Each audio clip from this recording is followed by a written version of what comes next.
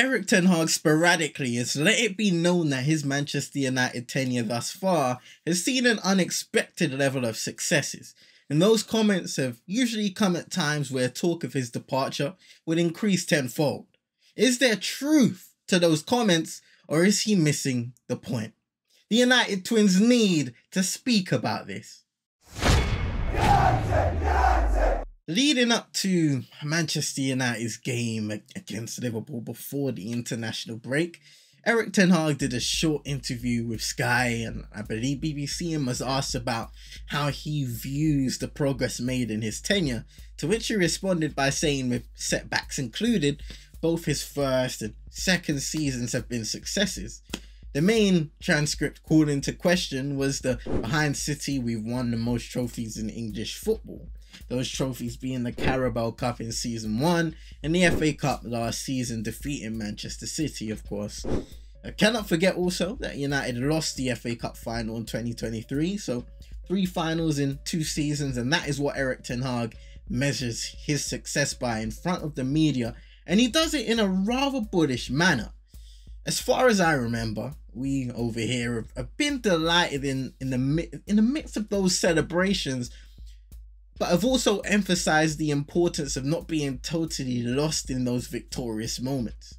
Last season, just winning the cup alone created a lot of division, a lot of confusion on where the club and Ineos in particular should have stood when it came to the position of Erik Ten Hag. If you remember, before the FA Cup final even kicked off, talk of Ten Hag's fate already being decided spread like wildfire.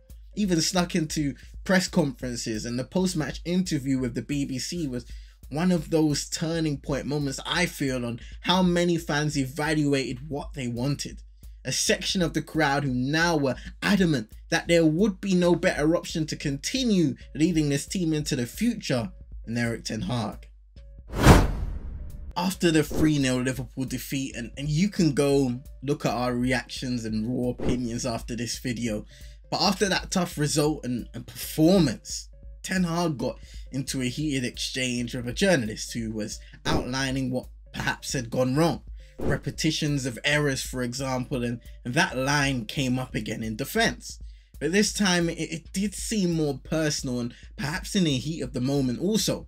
And that is what has stemmed the divisive chatter around whether it's time to move on once again. I've seen a lot of frustration. I, for one, was also frustrated after the Liverpool game. I think that's a natural reaction because I think as much as Erik has a point on face value, he also misses an important point, which is the lack of consistency his team has displayed.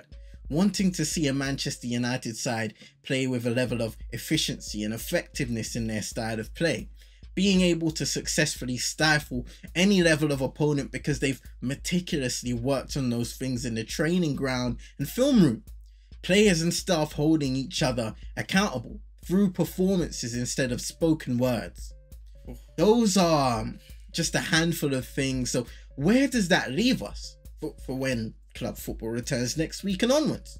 Because I can see a future where our current manager implodes due to the comments and he makes occasionally. Those reactions will only intensify if results don't go our way. Yes, and I will throw this spanner in the works.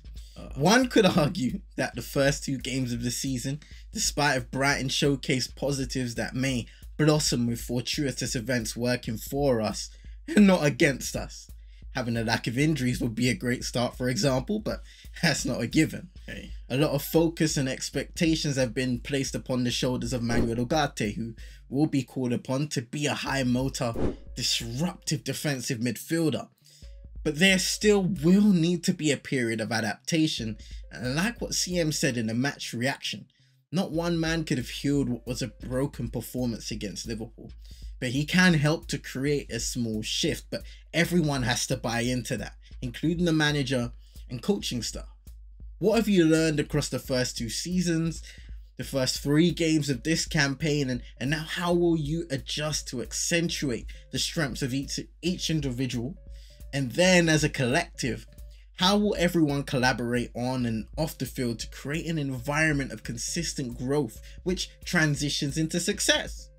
On Thursday, it was revealed that on an interim basis, Sam Erik joined the club and will work as a performance director, which is another step by Ineos to work on the environmental issues that have plagued Manchester United teams of the last several years. Our previous video a while back on the theory of change relates to this. The link will be in the description, but ultimately, moves like this for someone who has worked in elite institutions like England, Manchester City, and performance and sports science positions will bring a level of knowledge that could contribute to change, and that's always a good thing because change provides answers that stagnation hides away. No doubt about it, starting with Southampton, the next run of fixtures will be important for Erik ten Hag to somewhat silence the chatter or doubts around his leadership of this Manchester United team. Will things continue to go from bad to worse?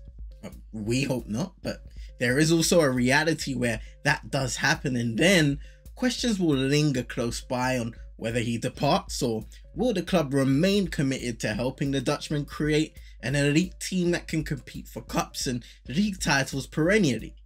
Have your say in the comment section, 22s, and as always, hit that like button, subscribe if you're new, share to your friends and frenemies, and until the next time, we'll see you lot in a bit.